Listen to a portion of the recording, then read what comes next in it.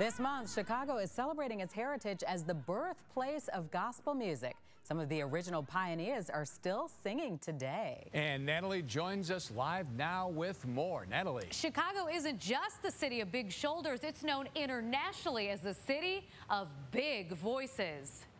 He's the Vernon Oliver Price is one of Chicago's first famous gospel singers. I just enjoy singing, so here I am at 91 still singing. Her close friend is a small but mighty force in Chicago's gospel music scene.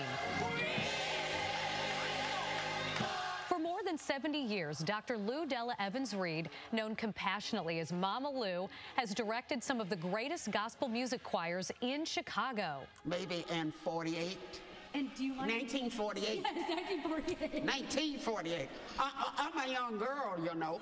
I'm young. Gospel music is so impacting.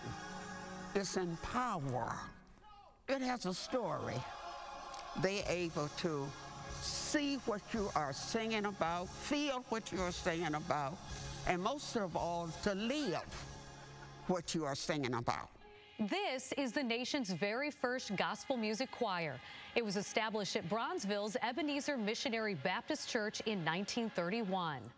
In a time when African Americans couldn't live in certain places in Chicago, for example, couldn't eat in certain restaurants, were discriminated against in every which way, gospel music provided that uplift that you needed.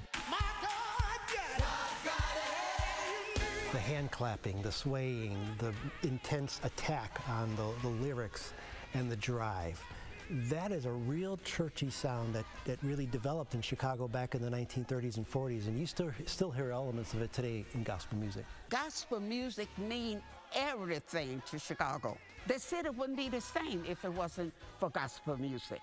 Over the years, Chicago churches have provided more opportunities for youth to embrace the music. Now they have steppers, we have gospel rap, you have praise dancers. Contemporary has been added and rap and all of this, and I'm not knocking that.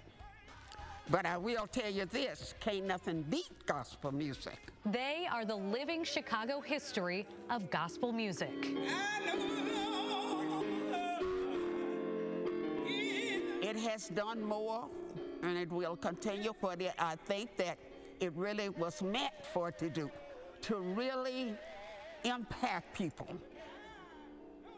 and just send them home feeling much better, that they want even more.